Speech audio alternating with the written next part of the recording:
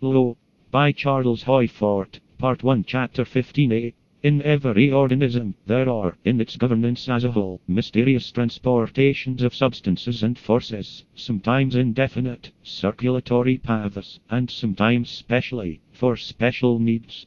In the organic view, teleportation is a distributive force that is acting to maintain the balances of the whole, with the seeming wastefulness sometimes, and niggardliness sometimes, of other forces.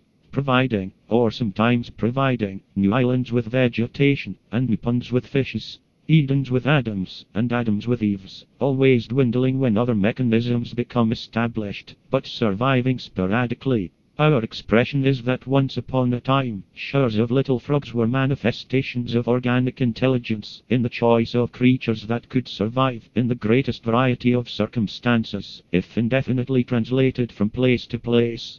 They'd survive in water, or on land, in warmth, or in coldness.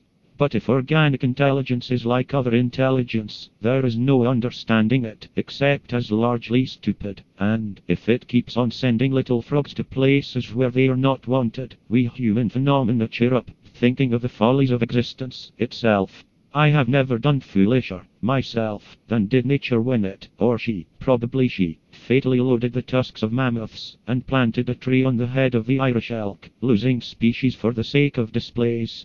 By intelligence I mean nothing that can be thought of as exclusively residing in, or operating in, brain substance. I mean equilibrium, or adaptation, which pervades all phenomena. The scientific intelligence in human brains, and the physiologic intelligence that pervades the bodies of living things, wisely foolishly acts to solve problems, and somewhere in the beauty of the theorem, or of the peacock, lurks the grotesque. When nature satisfies us critics with such a graceful stroke as a swimming seal, she fumbles her seal on land,